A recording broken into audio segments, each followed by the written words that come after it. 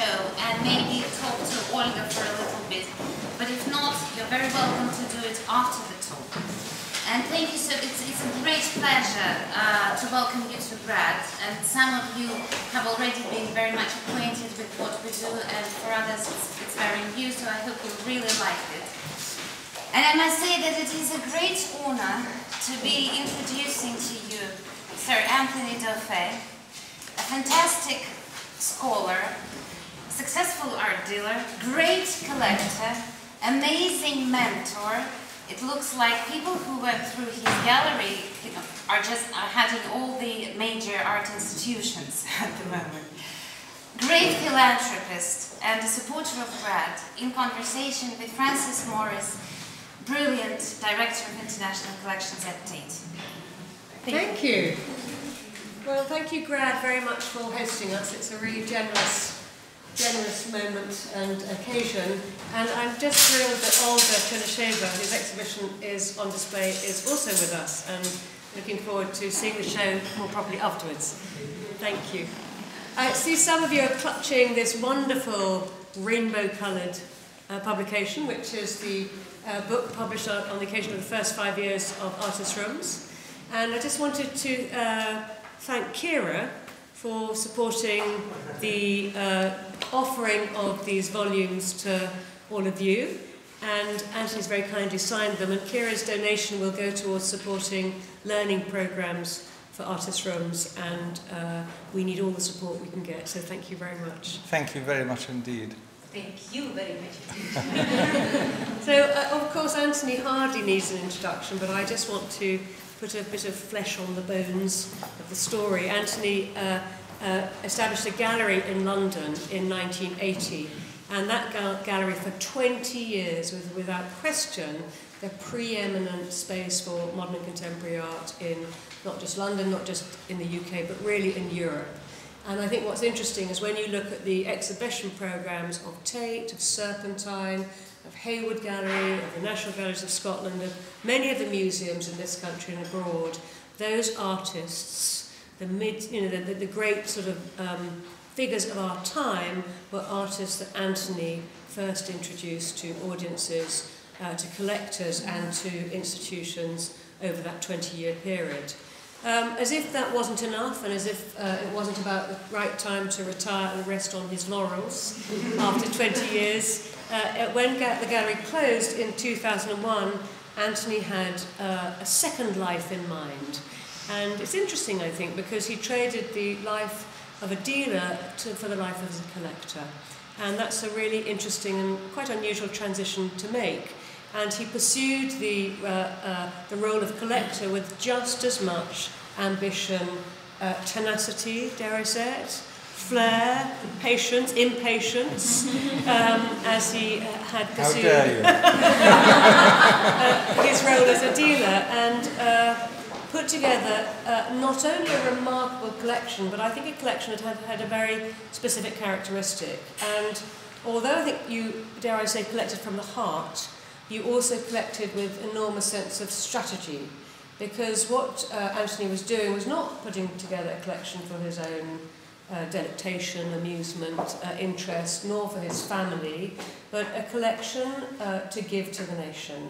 And over the period of 5 or 6 years, you built a collection focusing on around 25 artists, but comprising around 1,000 works, and a collection that truly built sort of museum-scale representations of some of the great artists that you'd worked with over those 20 years. And Anthony came to Tate after you'd been collecting for about 4 or 5 years, I think 2005, 2006, yes, with this vision to work with Tate and the National Galleries of Scotland to put together a collection that would join the national collections, but be distinctive, and that would be a collection that we would host and share with all the public galleries and museums in the UK. And I think this is extraordinary, completely unprecedented. Nobody has ever come to us and said, I'd like to give you a work of art, but I want you to share it with the Orkneys. Or I want these photographs to go to St Ives or Leeds or Walsall. But that was the proposition, and it took a few weeks, months / years to get our head around it, but we had a wonderfully intense period of about 2 years when Nick and Anthony, and then myself and other curators, really worked together to kind of finalise and shape this vision. And the collection came to Tate jointly with the National Galleries of Scotland. It's a shared collection called Artists' Rooms in 2008. And since that time, guided by Anthony, in fact, interestingly, I've always looked up to Anthony as a role model and mentor in the visual arts, but in 2008 he became a curator working for me. Because part of the agreement was that Anthony is now an ex officio curator at Tate, and so we have curatorial meetings every few months, and we seek his advice. And that means that I have to be very, very, very well behaved part of the time. Actually, I have to be incredibly well behaved most of the time, but I'm awed, and I do well behave, because this is the biggest gift of art to any public institution in the UK ever. Biggest in number, but also in value. I think when we acquired it in 2008, it was valued around 120 million. And so, prices have probably moved on along a little bit since then. So that just gives you some sense of the value. Of course, the value to the nation is far in excess of its financial value, because over the course of 5, 6, almost 7 years now, I think we've had over 150 exhibitions of works from Artists' Rooms at well over 70 venues. And so works in the collection have probably been seen by about 35/40 million people, many of whom are under 35, many of whom are under 20, many of whom are under 16. And I think you have achieved your ambition, which was A, to create this wonderful collection, B, to make the collection available to the nation, and C, above all, to make it available to young people. And to make it free, so that everything is free always. All the exhibitions are free and all the educational projects are free, and with an emphasis on education and young people. Because I think that the guiding principle for us was to try to make rooms. Collectors tend to have something very beautiful over the fireplace, something beautiful over the dining room, over the sofa, etc. We tried to do something completely different. We tried to put together a room, shall we say, of Andy Warhol that works as a room, which tells the story of Andy Warhol. So we were always trying to make something which was, when it had been tailored for that particular exhibition, working with the curators at Tate and the National Galleries of Scotland, told the story very accurately, so that you could actually know who Richard Long was or Robert Mapplethorpe was. It told you the story of that artist. And so that it didn't feel like a collector's group of things. It felt like a room which had either come, from the artist's estate or from the artist himself, but which told the story as far as possible. With Andy Warhol, for example, there are 100 paintings and drawings, and if you want to look at Andy Warhol drawings, you can see 50, 60 great drawings. If you want to look at the great late paintings, there are some marvellous things there.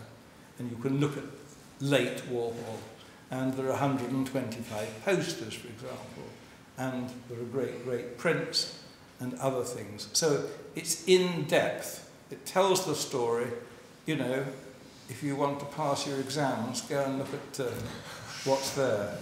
Is it worth pointing out, Anthony, that one of the things that regional galleries and museums in the UK find very difficult is, undertaking research and borrowing great work from museums. And so what the Artists' Rooms collection has effectively done is sort of provided mini exhibition scale representations of some of the really great artists of the 20th century. And so for many of the receiving institutions. This is the first time ever that they've had great work by Warhol or Joseph Beuys or Agnes Martin in their gallery. And the benefit or the impact on those regional museums and their staff and their audience is huge. Absolutely. I was born in Sheffield, which is the equivalent of Pittsburgh. I'm sure maybe in Russia there's some steel cities. Which one? Okay.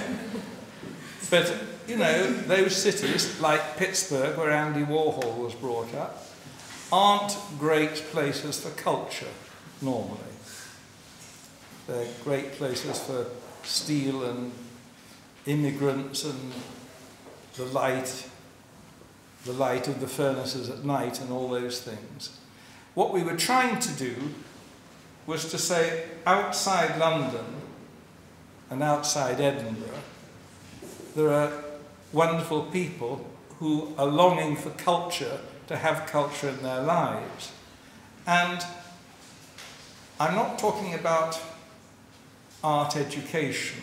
I'm talking about the effect that great works of art have on you when you look at them and scratch your head and say, there's something truly wonderful there, but I don't quite understand it. You know, I really want to think about it. I really want to read a little bit about it. I really want to come back again, and you can, because the shows are free, the museums are free. And by doing this sort of gymnastics with your mind, if you see what I mean, when you're 8 to 12 or a teenager or a student, are very important, because out of that, I believe, comes the creativity that we want from young people in this country. On that note, shall we look at the 3 short films that you brought? Yes, so there are 3 films. The first film is about a Bruce Nauman show in Preston, and it's the curator, very nice bright girl, talking rather proudly about the exhibition there. This is the Harris Museum and Art Gallery in Preston. We have lots of Victorian paintings and fine art. We also put on contemporary exhibitions, and right now we're showing the works of Californian artist Bruce Nauman. Since the 1960s, he's been one of the most influential figures in contemporary art. Early in his career, he abandoned painting in favour of performance, installation, video, and neon. Bruce Nauman was instrumental in shaking up the definition of art, how it could be produced, how it could be presented, and how it could be experienced by you and me in the gallery. This piece is called Violins, Violence, Silence. I love it because it uses Nauman's trademark medium of neon. It's like advertising gone mad. It's really poppy, it's constantly changing.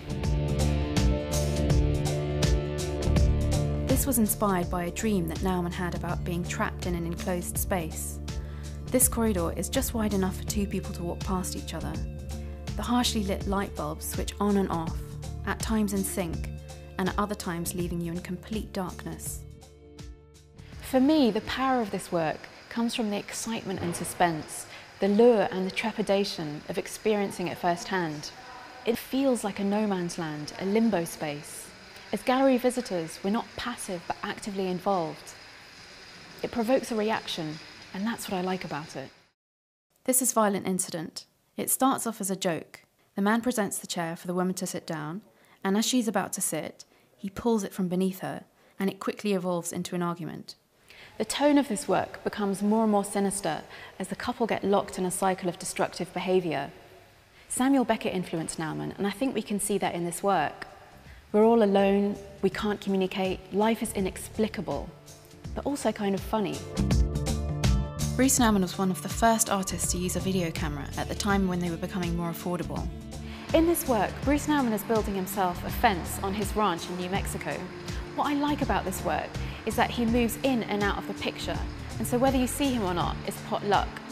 It's a great example of the way in which Nauman sets himself parameters for producing a video, and in doing so deliberately rejects the idea of making any other aesthetic decisions, leaving it to chance or the gallery visitor. What I love about Bruce Nauman's work is that he pushes and explores every boundary that he can. And the resulting works that we see here in the exhibition are funny, sinister, odd and baffling, shaking things up and making us think.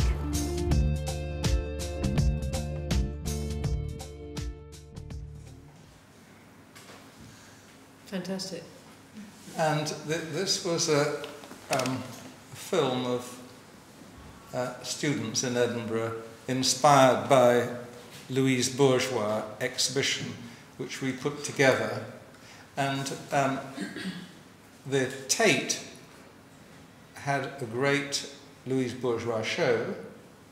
What was the name of the distinguished curator? Which changed my life. The show was so good, it changed my life. And inspired by that show, we tried with the estate to put together a collection which now, according to Jerry Gorovoy, with the Tate's collection, Artist Shrimp's collection, makes it the best museum collection in the world. And we had a beautiful opening in Scotland at the National Gallery. And this is actually about some of the results with the young people and students from that experience.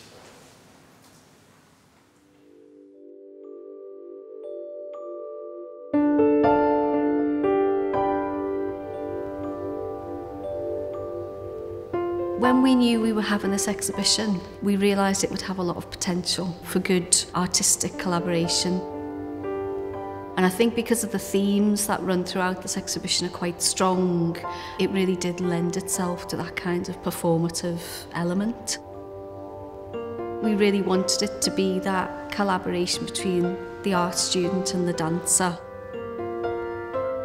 We set the students to research Louise Bourgeois. Not many of them had actually heard of Louise Bourgeois, so that was a great plus from this exercise. It became clear that the students had a very personal engagement with Louise Bourgeois, and they were using that personal response as the key to designing their work. My idea was based on Louise's anxiety. I actually suffer from anxiety myself, so I took inspiration from her. She was more interested on the internal workings of the body rather than its form. So I looked at veins and capillaries, arteries and cells, and then translated them to a costume. Well, I looked at all her work and I found my main inspiration actually from her words. So I looked at all her, what she actually said about her work. I looked at her childhood and this sense of escaping away from it. So that was my main kind of base of it. So my costume is therefore this kind of like essentially runaway child. Choreographically, the dancers themselves have done quite a lot of improvisation. They've also done a unit called Dance for Alternative Spaces. So they're quite comfortable with performing outside of the black box, is what we call it, but none of them have performed in this type of gallery space before. It's quite strange because people are so close to you. Usually with performing we're on a stage and the audience is separate. Also with having no music and no concept of time, what you're doing and how long you do it for depends on who's in the room. So it's a very new experience. It was important for me to get the design students moving through the space, just so as they had an understanding of what the possibilities might be when they started to design and make the work, and whether or not they were going to want to move towards something that was much more restricted or something that the dancer could really explore the space. It's like we become like characters with these costumes. Normally we're just dancing to create movement, but this is the costume helping us create the movement. Yeah, it's really lovely to see because obviously it's been very static beforehand, and it's really nice just to have that kind of combining between both costume and dancing. And I mean, how Eleanor's worked is just fantastic. Like, I'm really happy how it's come together. We always knew we wanted to have some kind of sharing experience of the event, so we found which works would lend themselves well to doing that kind of public event. And actually just coming into a gallery and sort of seeing that happening is quite a nice experience. I think it makes people look at art in a different way. So it kind of adds to the whole idea of what a gallery is and what it's for.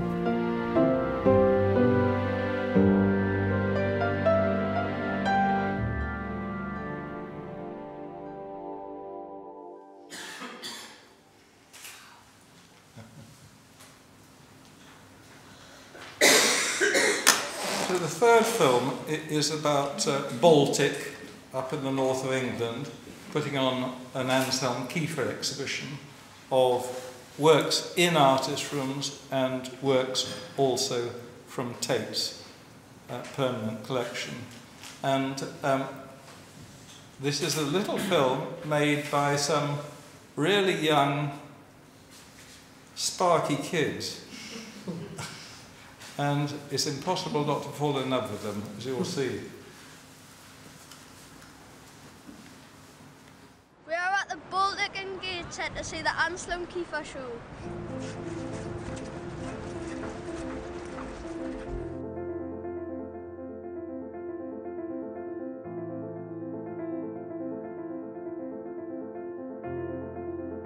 On floor 3 there are 6 huge paintings.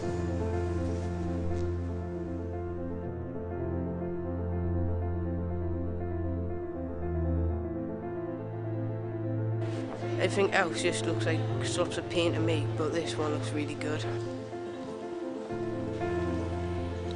I had a look at all of them and read a bit about them to get more information, and I like this one most of all. I was drawn to this one straight away. It just stood out for me. I just liked it. When you're further back you can see it more clearly. Is it the kind of painting you'd have in your house? Well, maybe not in the hallway or just next to the front door, but I would have it in my room.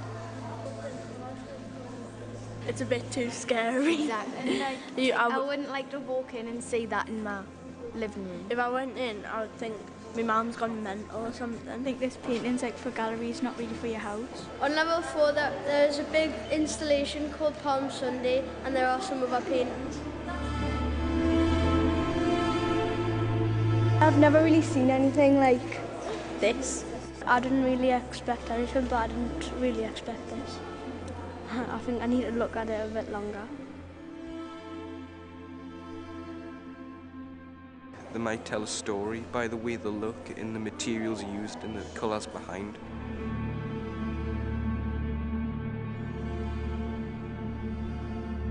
Yeah, it's brilliant. It's massive. I like big things. Tiny ruins it, with the massive ones you see more detail. It looks like a big castle, like the tunnel of a castle. It's all right. It's a bit scary. Do you think the artists should explain what their work is about or not? No, because it'd be a bit more interesting to find out about it yourself. And plus you could give your own opinions on what you think it was about.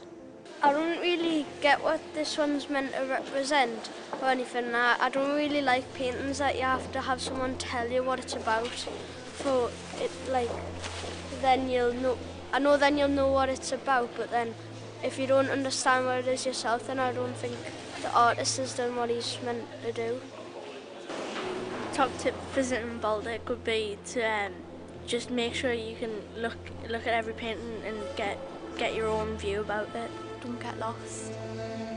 Look at everything and look at it close and far away, because you're going to see something different. Avoid the lifts. The Anselm Kiefer exhibition is on from the 8th of October 2010 until 16th of January 2011.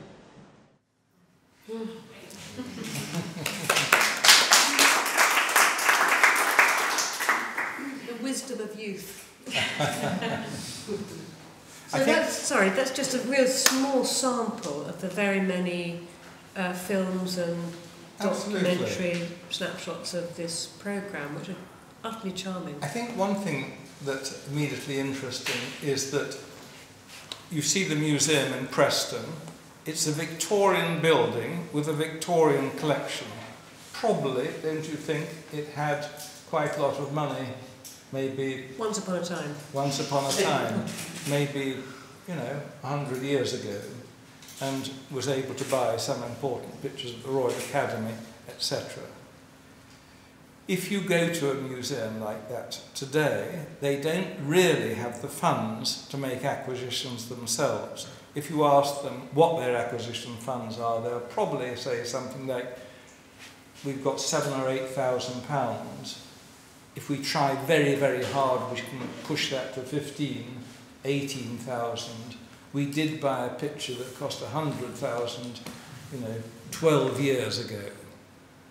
So they can't buy works of art like this.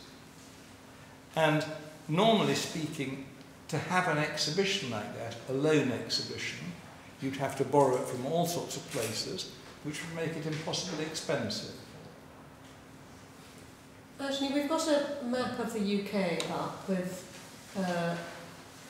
the current, or the 2015 locations, and they're really spread around, top to bottom, east to west. Can you say something about how we select the venues? How do we choose where artist rooms go at any one time? I think that we get a lot of requests.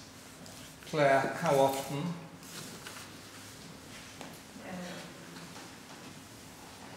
Like once a year, we get 60, 70 requests from museums around the country saying, we very much want to take an artist rooms. These are the artists in the order which we would most like to have show. Please, can you help us?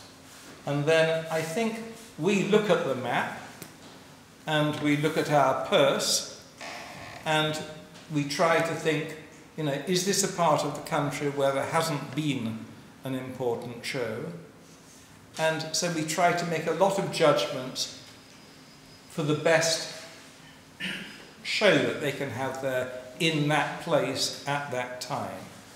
And then we work with them on that concept.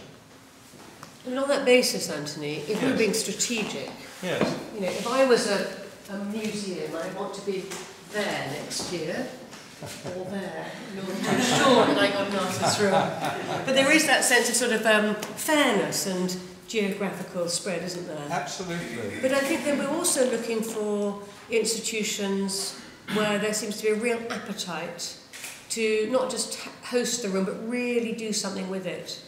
And I think that's, so when people apply for their artist rooms, they say what they're going to do with it, who it's for, how they're going to work with the collection, what audiences might benefit. Yes, and we do little publications which are for teachers who are going to take school parties and youth groups there.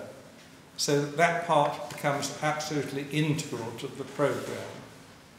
And as I say, it isn't really about teaching them about art history, it's about teaching them actually to think in a creative way. When Anthony and I went up last year to Middlesbrough, which is sort of in the middle of England, Middlesbrough were hosting... Captain Cook came from Middlesbrough. Okay. Captain, you wouldn't know it. It's a kind of post-industrial, blighted city. Most of its Victorian architecture has disappeared, but it has a very beautiful modern contemporary art centre, no permanent collection. But they had asked to have Louise Bourgeois, and they had installed it very beautifully in rather special and nicely designed galleries. And Anthony and I and Jerry Gorovoy went up and met their group of sort of young people who are interested in art and sort of have a club-like relationship. And in Middlesbrough at Mima, they're called the Wonder Wise. That's a nice name for these 14, 16-year-olds, the Wonder Wise. And of course, that is because their job is to wonder why. Okay? And it's from the wondering why that they actually learn something important. But what was interesting is they'd done really fascinating projects with the art itself, and we saw some of the video documentation, and it was completely thrilling to meet them, and they were very moved, I think, by working with the bourgeois work. But later that evening, we were also giving a talk at the university. So a sort of quite formal, 400 people, tiered seating, low lights, rather intimidating, and Anthony and me and Jerry Gorovoy on the table. And I said to the Wonder Whys as we were going in, I said, please do ask questions, after the talk. And so we did this talk, and then there was that any questions moment. And now, almost always in those situations, nobody asks any questions. It's very embarrassing, and somebody wraps it up. And so there was long silence, and then I just looked at one of the Wonder Whys, and there was a little pause, and then suddenly a hand went up. And then the discussion was animated entirely by those 14-year-olds. It was quite extraordinary, and I think we realised then that this kind of engagement with young people, it's not just about art. It's about taking control of their lives, it's about developing their imaginations, it really helps them articulate their position. And it's about their courage and their creativity. Yeah. And so it just, for me, was a very visible demonstration of the power of art and engagement with art. And so I think Artists' Rooms sends shockwaves far beyond the world of art itself. When I was young in the 1940s and 1950s, there was something called the circulation department, which were small exhibitions sent round by the Victoria and Albert Museum in some moment of crisis. Distinguished director, what was he called? What was he called? Any offers? Roy Strong? Roy Strong. Roy Strong cancelled it. And for me, a schoolboy in Leicester, that was like a bullet in my chest.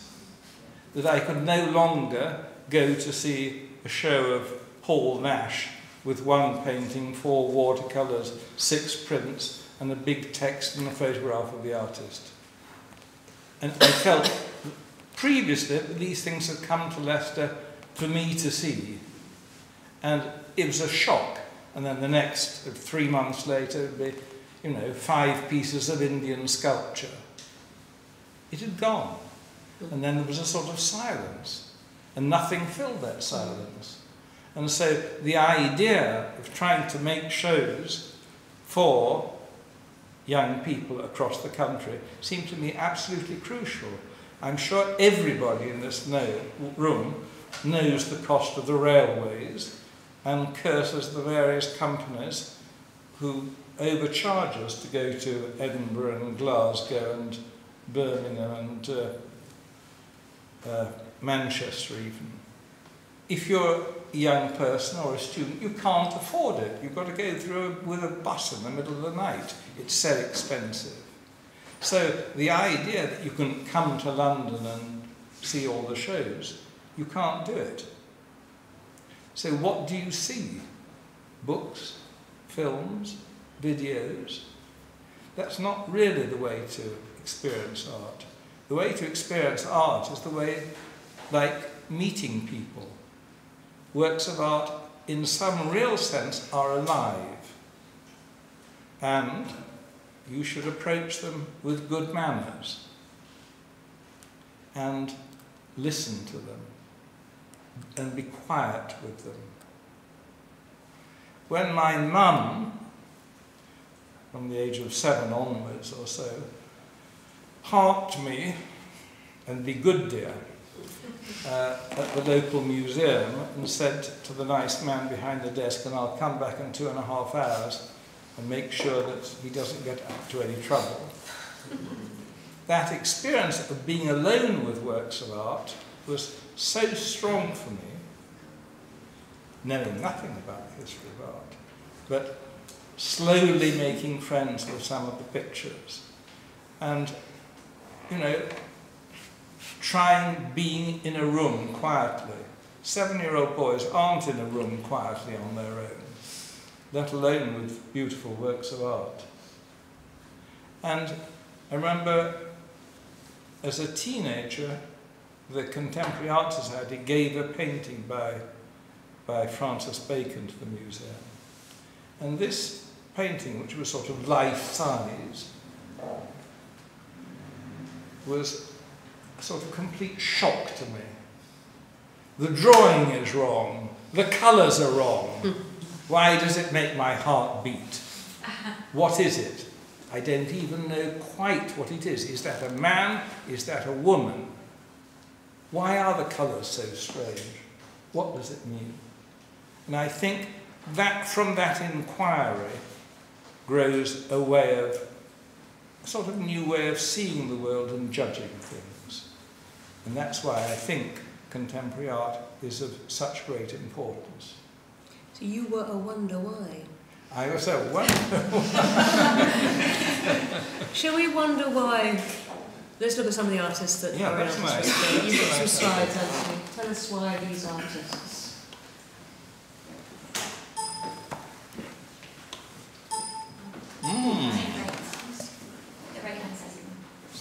Right hand. Okay. Great. Any guesses? So I worked with Andy Warhol in 1986, and he did one of his last paintings with us.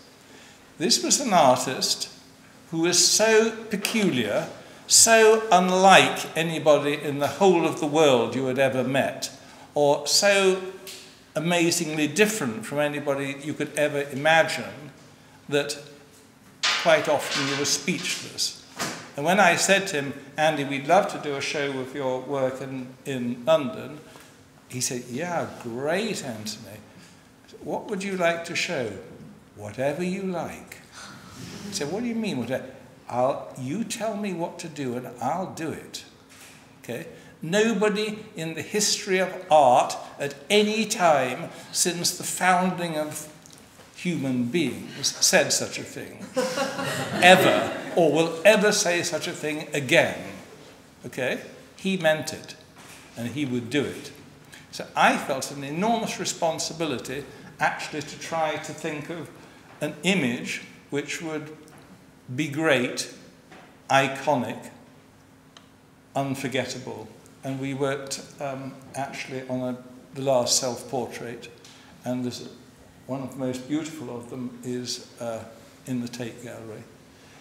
These are all late paintings. The skulls, remember this man was shot and killed in 1968 and then brought back to life in the hospital after a 3-hour operation. Skulls is a good subject for such a person, such a survivor. The dollar sign, how many days are there we don't think about the value of the dollar and the position of America? Those actually are the guns with which he was shot. That is to say, they are the guns exactly like the one that he was shot with. And this is a 4-part painting of camouflage on the left, which, as you know, is either what your cute girlfriend wears in the way of trousers, or something that's going on in the Middle East and elsewhere in the world. And those cute cows from the 60s as wallpaper.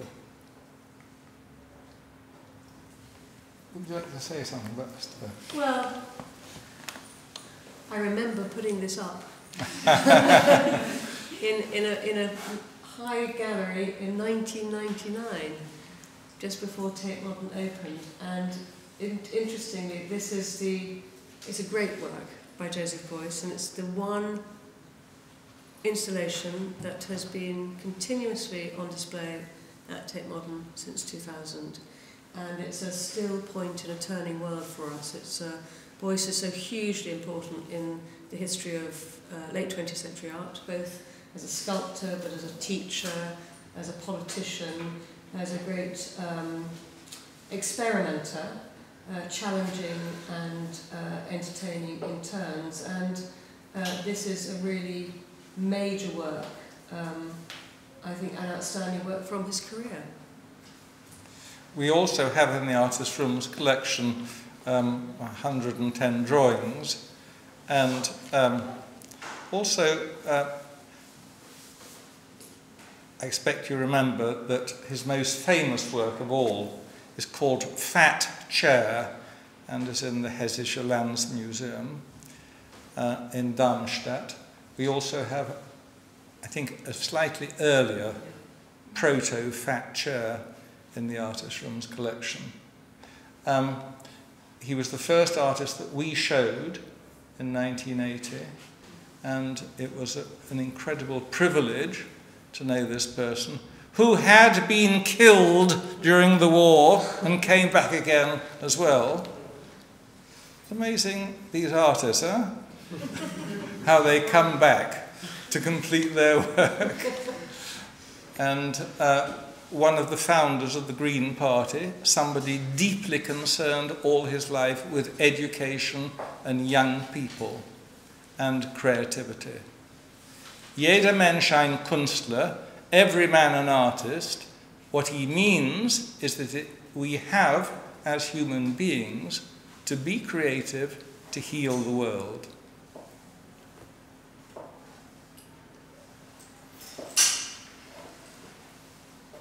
Say something about this guy. Well, it's interesting when you spoke about Warhol, you used Jeff Koons' voice. You're right. You tell us all about Koons. We were very involved with Jeff Koons for a number of years. We put Puppy outside the museum in Bilbao, and we worked with him on a lot of projects. As a result of that, I think we have 16 or 17 works in artist rooms, which might just be the largest collection of his work in a public museum. And so we're very proud of those things. And here in Norwich Castle Museum, thank you so much, dear, we had a beautiful show, and we had a lovely youth group called the Koons Collective, who I think got onto a, what's it called?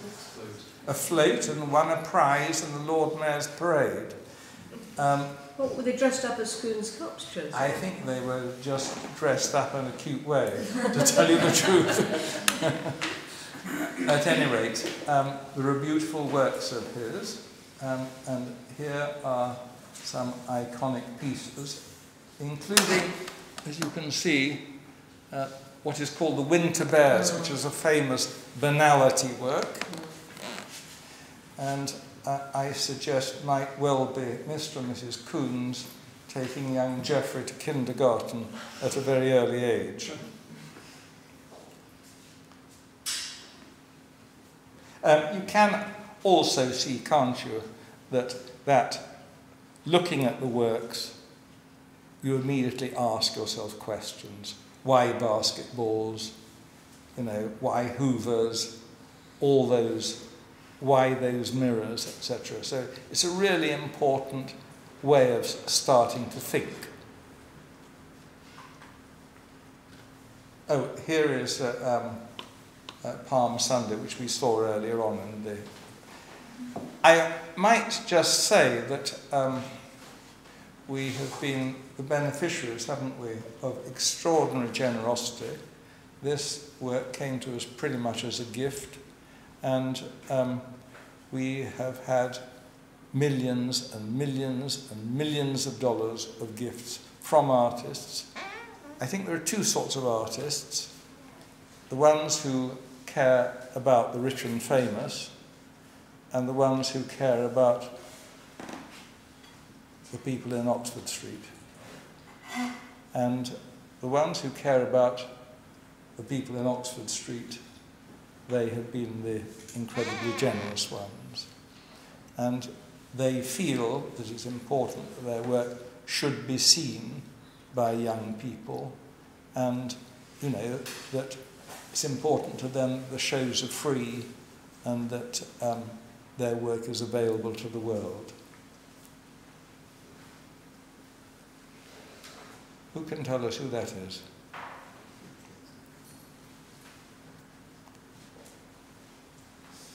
Yes. It's Robert Mapplethorpe, absolutely, and... Says the photographer.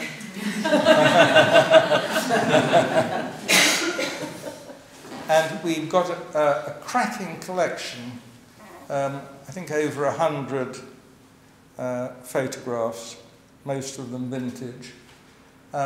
He was a dear friend.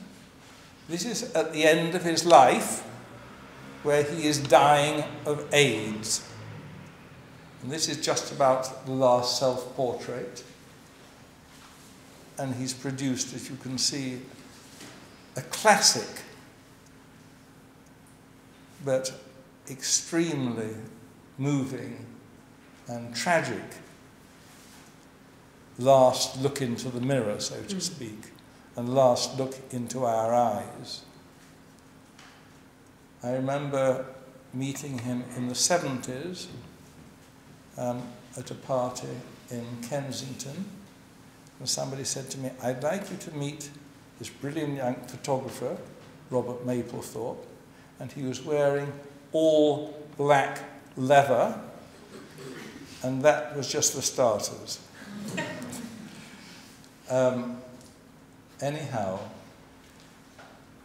I think that Mapplethorpe is one of the artists who is most asked for, and he has this special role of giving teenagers permission to behave the way they want to behave. I remember the first show we had, I think it was in Sheffield, having the people from the Mapplethorpe Foundation come and meet the youth group. And I promise you, nobody had blonde hair, nobody had dark hair, everybody's hair was purple or orange or, I mean, Mapplethorpe allows you somehow to be the person you want to be when you're 15. It's a very, do you understand that? Does that sound like a real thing? Something that's so extreme. Yes. Seeing that when you're kind of young and impressionable and discovering who you are is kind of like, wow, you know, that he doesn't even go to the limit, but he begins to open that door for you.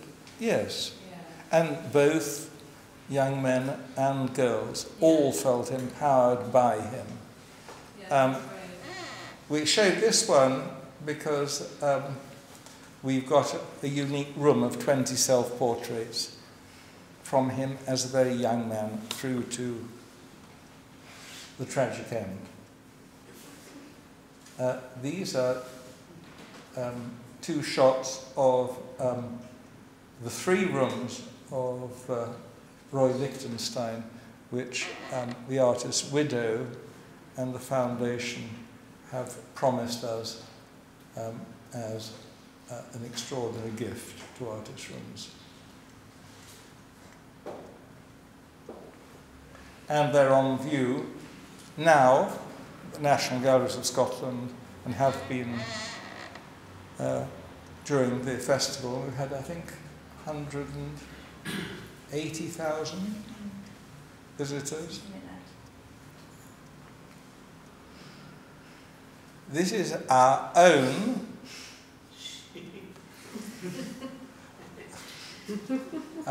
boy. He used to work in our gallery, painting walls and helping us to install shows. And usually we were falling over ourselves with laughter because he had such a great sense of humour and he was very good at teasing everyone. Meanwhile, back at home, he was pickling sheep. I particularly wanted to try and get this sculpture, which is called Away from the Flock, because it's a poignant work, unlike anything else in the history of art. It has interesting relationship to Christian iconography. The very title, Away from the Flock. And then it relates to pre-Raphaelite painting. And it seems to me altogether an iconic thing. The first show that we did of Damien with artist rooms was in 2009 at the Scottish National Gallery of Modern Art. And that is a country where you see a lot of sheep as you go to the Highlands or the Lowlands. And I wanted people to be able to see something which was, first of all, like a shock to them, and then it's actually adorable and a beautiful sheep. You sort of fall in love with it. And then you have a dialogue. Was this killed by the artist? You know, does the artist have the right to do that? You have moral questions jumping up at you immediately. And I think that it's, the work behind it on the left is called Painkillers. That's a subject we all know about.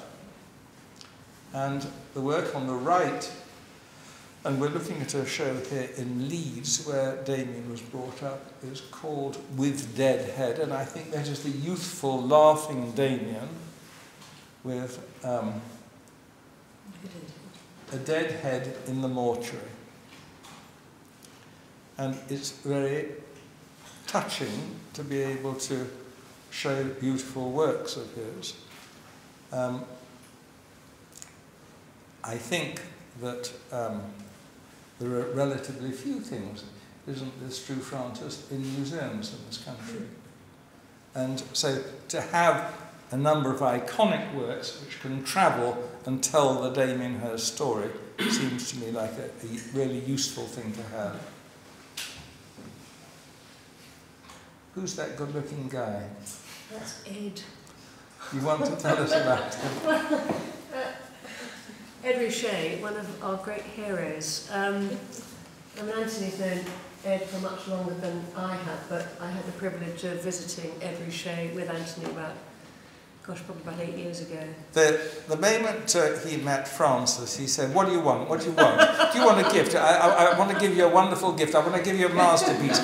You're so nice. You're so Francis." We had dinner with him. He fell in love with Francis, and then he said, "You know, just tell me what you want. We'll have a look at it in a moment." No, we had dinner with Ed in Los Angeles, and a very nice dinner, and we were visiting the studio the next day. And before we went to the studio, Anthony said, "Go on, ask him for something. Why don't you ask him for that painting?" And he'd seen the painting earlier in his home, and he was so nice and friendly and welcoming. So I said, "Ed, I wonder whether you thought about maybe helping us build your artist's room. And there's that wonderful painting upstairs." And he said, "Sure." And he gave us this amazing painting. Do we have a picture of it? The music from the balconies nearby was overlaid by the noise of sporadic acts of violence. Now, that's pretty good. You know, amazing. So that's a great painting. That's a $4 million painting. So it's good to take this girl around with you. But actually there's been a really nice legacy from that time, because Ed has, one of the things that Anthony hasn't said is that artists they're not just generous because they want their work to be seen, but they're generous because they really love Anthony and they really love this idea of artist rooms, and above all they've had the ones that have come to the UK and visited the regions and those galleries have had extraordinarily intimate and really very special experiences with some of those young people. Absolutely. And Ed is somebody who has come and he has been to Walsall and he met some of the young people there, and following that experience I think he was so moved that he offered to give Tate one proof of every single print edition he makes to benefit artist rooms. So, you know, and he makes a lot of prints. We had no idea. So we are inundated with these wonderful etchings and screen prints and photographs and artist books. And so we started off, I think, with 2 watercolours 10 years ago in Tate, 15 years ago, and now we have 140 works. Yeah. Paintings, great, great, great drawings, photographs, prints. By the best looking man in the art world. we should probably whiz on. And those are, of course, young ambassadors. isn't it? Thank you. Anthony, I've got a question for you, but before I have a question... Oh, no. Oh, what is this? Oh, goodness. One of your favourites. So this is the German sculptor, Ron Mueck, born in Melbourne, Australia, who came to this country about 25 years ago. His mother is the painter Paula Rigo, and there was a show at Hayward called Spellbound. She had one of her big, beautiful, funny paintings there, and she asked Ron, her son-in-law, Ron, be a darling boy and make me a little sculpture just to stand in front of it. And he made Pinocchio about that high, looking innocent, naked but for a pair of wide fronts. And Charles Saatchi saw it and said, hey, this guy's a genius. Bought 3 sculptures, which he showed in Sensation, and at the time of Sensation, everybody said, but there's a new artist I've never heard of before. You know, his name's something like Mook.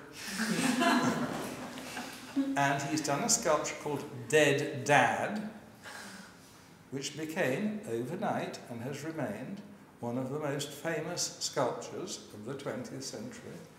And it is a first that an artist makes a sculpture, his first work, apart from Pinocchio, becomes a sort of world-famous work of art.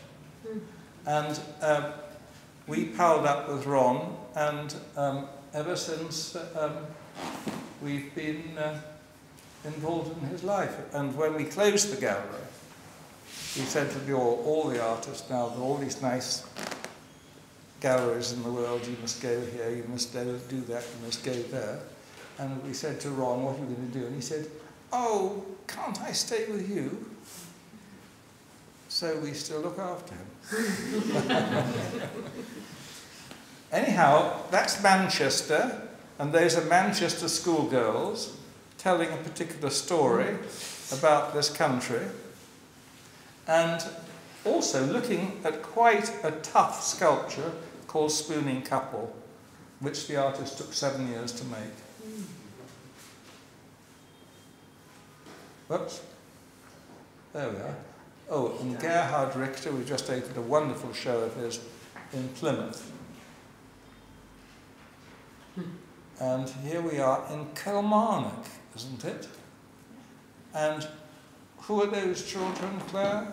It's a youth group that were working on the exhibition in Kilmarnock last year. And some of them are in trouble, aren't they? They're disadvantaged kids. I believe so.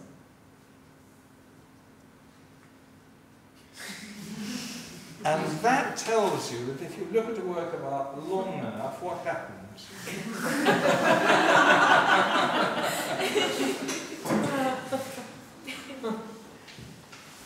And we put this in because one of the things we very much want to do is to do a Rodchenko room as one of the great artists, one of the great photographers of the 20th century.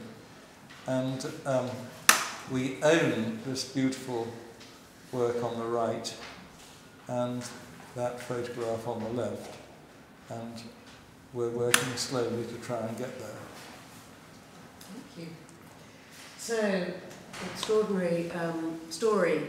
Before I ask you a few final questions, can I just see if there are any questions or comments from our guests? Now's your chance. Be a wonder why. Are there any plans for international tours of artists? That's the question. Well, I tell you something, a lot of people would like artist rooms from abroad. So watch this space. Okay. I mean, there's no shortage of institutions and places that would love to be part of the programme. I think the Hermitage always asks us. The Hermitage being the central museum of Russia. There is a sort of, well, I mean, My feeling from this talk is that we need much more Anthony Dufess in this world. I think every country needs Anthony. Yes. And Anthony. Yeah. And maybe every country has got an Anthony. They just need to come out from... Yeah, I think that the problem normally with collectors is they want a big new building with their name in neon lights over the doorway, and to be congratulated by very, very rich friends of theirs on their extraordinary taste. I think we sort of try to do the opposite. We don't feel it. Absolutely, yes. You're doing the opposite, and that's quite rare still. One would have think, you know, that in the 21st century, people understand that they need to give.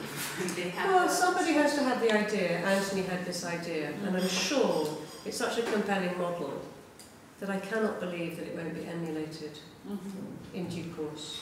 It would be nice to see it in Omsk and Minsk. Any other thoughts or comments? So Anthony, you have that, and once it started, what was the most surprising element which came out of it? What was the most surprising element that came out of it? I think that the moment we started the shows, there was just a colossal demand from all over the country for something that everybody could share. And I think also you see from the shows that we've had slides, etc., that those exhibitions are equally good for, 12-year-olds or for art historians. So everything was really aimed at the public, and we tried very, very hard to make everything exciting and something that they could really engage with, everybody could engage with. I think it was an immediate success. And then we were very, very lucky with the people, the curators and the staff of the Tate and the National Galleries of Scotland. Everybody was immediately behind the whole thing. And so, we felt an enormous support and help. Anthony, nobody has been more involved in this since we got together than you. And you are 24 hours a day focused on artist rooms, pushing it forward, and it has moved considerably on in depth and breadth since the launch in 2008. For somebody who's totally committed to all aspects of it, if you could identify one single thing that drives you forward, what is it?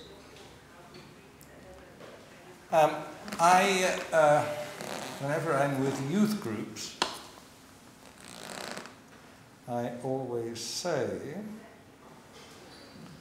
who can tell me the name of the river that runs through this instrument? And then they all look at each other. Is he potty? What's he mean? The river? What's he talking about? And why is that of interest?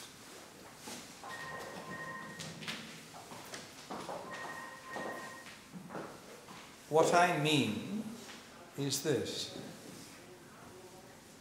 There's a thing which goes through this, which is called the World Wide Web. Who invented the World Wide Web?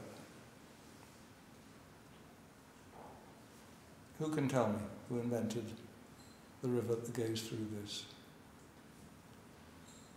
Somebody called Tim Berners-Lee himself invented that. Is that not correct? And he was knighted for it.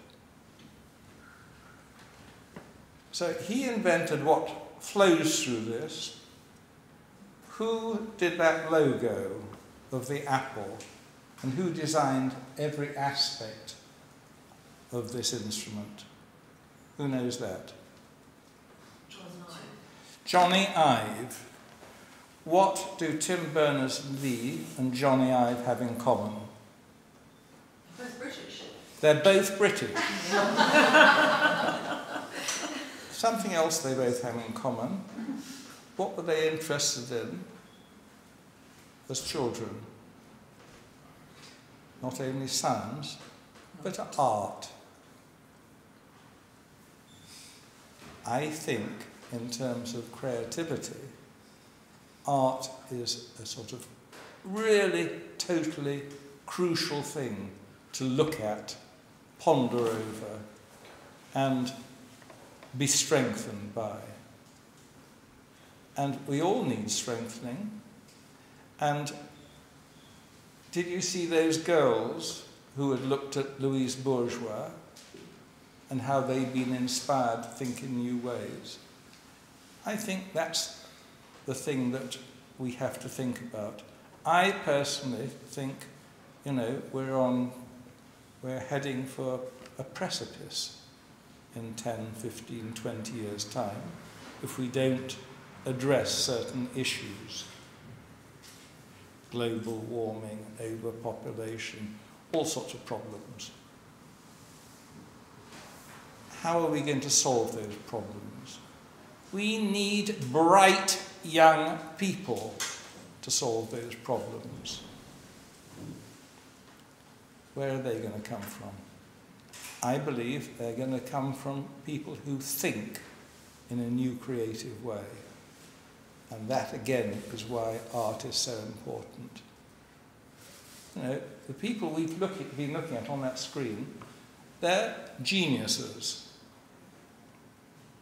They're not geniuses in science or in mathematics, but they're geniuses in art and ideas. And we need to be able to think like that. And that's why I think Artist Rooms is crucial. Anthony, that was just extraordinary. Yeah. Thank you so much.